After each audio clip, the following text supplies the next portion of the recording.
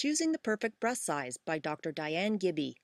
As a female plastic surgeon, Dr. Diane Gibby, cosmetic surgeon and medical director of the Women's Center for Plastic and Reconstructive Surgery in Dallas, understands all too well how self-conscious and insecure women can be concerning their breasts.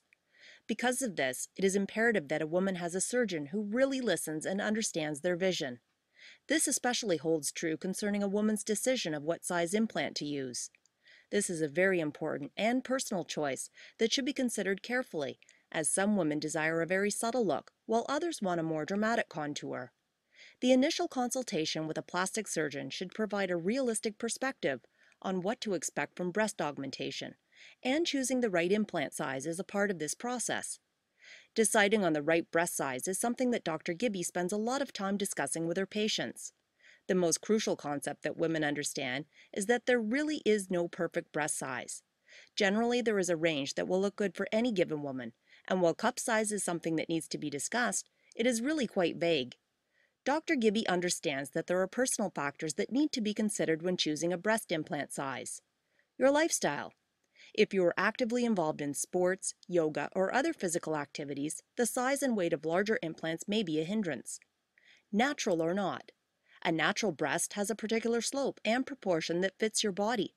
Many women prefer this natural look to make their implants less obvious. Other women want a more dramatic look. You can also find a middle ground between these two aesthetics. Risk of complications. The larger your implant size, the more vulnerable you will be to certain breast implant complications.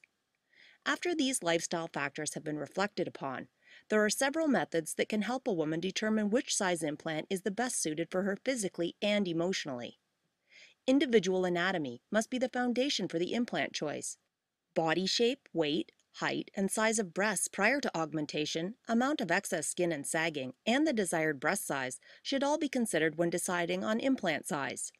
It's what you start with, plus what you add, superimposed upon the shape of your own body, that determines your final results. The same size implant on two women may look completely different.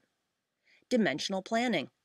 The measurements of the chest wall are taken, as well as the breast dimensions, including the height, width, and current dimensions of each breast, can be extremely useful when choosing an implant size.